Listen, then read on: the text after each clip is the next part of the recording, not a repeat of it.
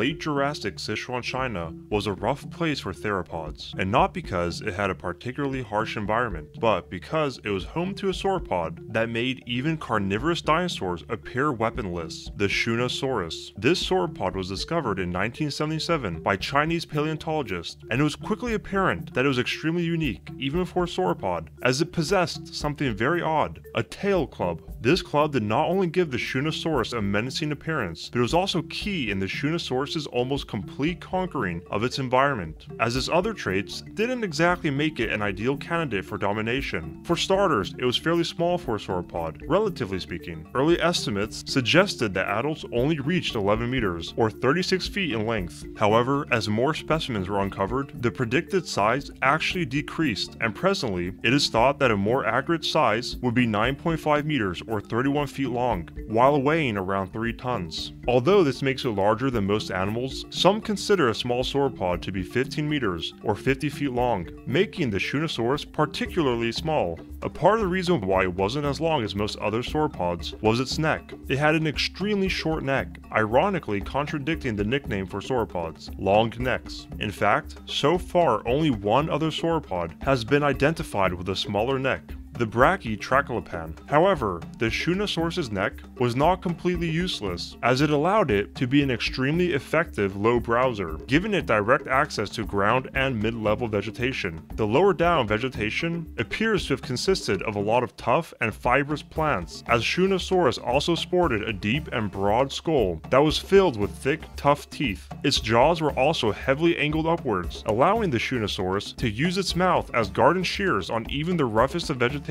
This diet probably did give the Shunosaurus some advantage over some of the larger and longer-necked sauropods that shared its environment, such as the Omesaurus, which outsized the Shunosaurus, being capable of growing to 20.2 meters or 66 feet in length. The diet provided an edge by giving the Shunosaurus a distinct niche, which would have allowed it to decrease competition and confrontation with fellow sauropods. However, it's unlikely that any would want to challenge the Shunosaurus, as it possessed a one-hitter quitter, its club. The club tail of Shunosaurus did not only set it apart from immediate neighbors, but also pretty much every other sauropod ever. And at the time of its discovery, it was the only known sauropod with a club on its tail. Even today, some paleontologists believe that the Shunosaurus is the only sauropod with a club that was certainly used as a weapon, and an overpowered weapon it was. The club was located on the tip of the tail and was formed by hard bones that were clumped together and could withstand extreme impacts,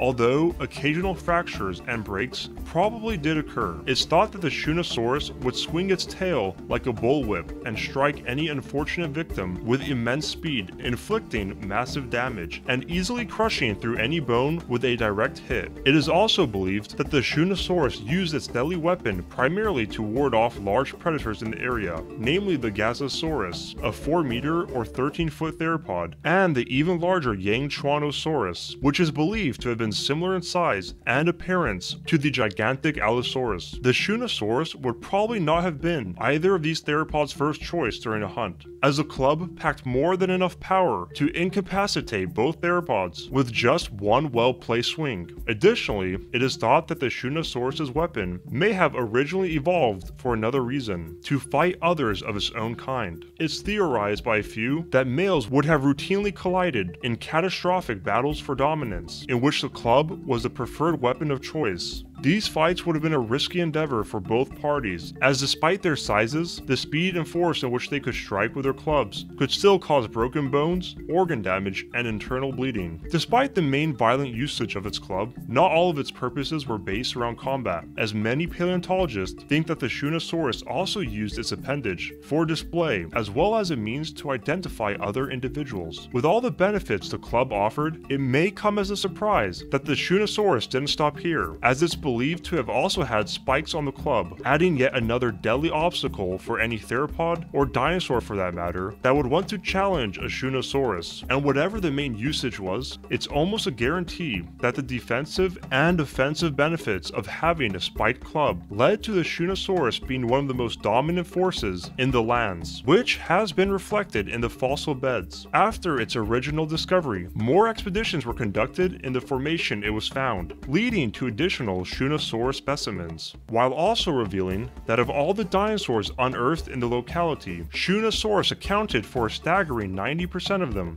making it the most common and dominant dinosaur by a considerable margin. This number is even more impressive considering that it was just one of multiple sauropod genuses in the area. Furthermore, this wasn't exactly a 90% takeover by default, as besides sauropods, this formation has revealed that Sichuan during the late Jurassic was an environment rich in life and diversity. So far, numerous stegosaurian, like the gigant Spinosaurus, and genus Sauria have been discovered, as well as over 10 different theropod genuses. Crocodilomorphs, mammals, turtles, and pterosaurs were also present in large numbers. This thriving land would have been a lush forest 161 to 155 million years ago when Shunosaurus lived. Along with a dense woodland area, this environment is also believed to have consisted of a large lake and a river that fed it. This river and lake may also partially be the reason why so many dinosaurs have been found in the rather small area, as through the years, the river would have picked up dead dinosaurs and fed them to the lake. The Shunosaurus covered this habitat with unchallenged numbers, which not only confirmed the success of its design, but also led to another unique aspect of this fascinating dinosaur. Because, since its original discovery, the large number of recovered fossils has led to the identification of 94% of its skeletal elements, making it one of the best understood sauropods from an anatomical perspective. This has led to the confirmation of its club's existence, including the spikes as well as its diet and short neck. However, despite being nearly 100% complete, there are still parts of the Shunosaurus that not many paleontologists seem to be able to agree on, the main topic being what kind of sauropod it was. It was first believed to have been a Cetiosauridae, a family of sauropods now considered by many to be a wastebasket taxon. After this original diagnosis, contradicting studies eventually emerged stating it was not a member of this family, with some research suggesting it was a Euhelopodidae, while other research said it was more likely that the Shunosaurus was a fairly basal Eusauropoda. Perhaps once the completion of its anatomy reaches 100%, we may finally figure out which family it truly belonged to.